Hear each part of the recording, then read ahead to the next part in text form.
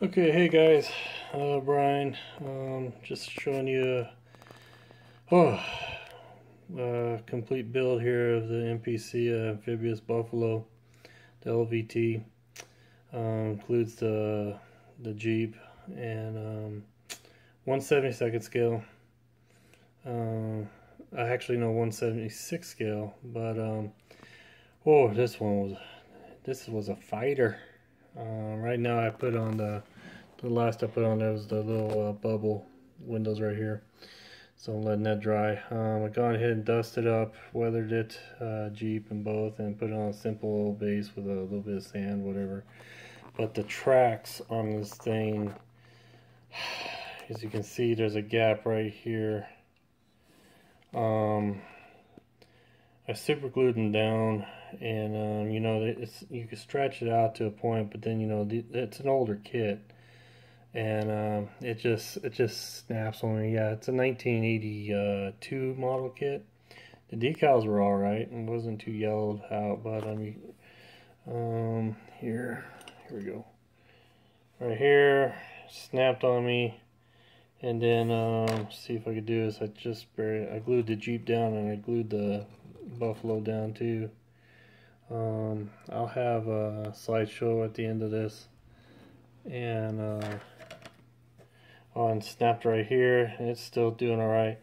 Right here, I substituted, I had this kind of rubbery mesh stuff that I put in there because there was a big old gap here from it being snapped. And I used it, I don't know if you can see it. Probably didn't. But anyways, and I used it to fill in the gap there. Now it doesn't have the same tread markings or anything like that. It's just this mesh. I'll have a picture of it here at the end.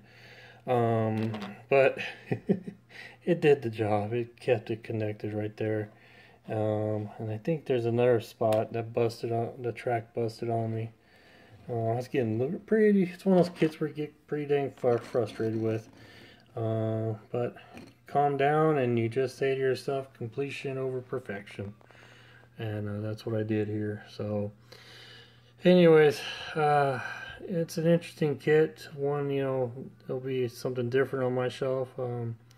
This Buffalo here, and it's pretty cool actually.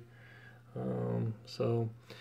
Alrighty, this is my final kit for the group build that was hosted by the Facebook group page, the Facebook group build group page.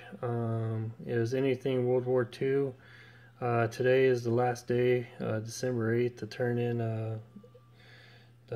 in your work. So I was able to do 2 kits, so I was pretty happy about that. So alrighty, I'm getting long-winded here. Slideshow following. It was fun, frustrating but fun. The double F's.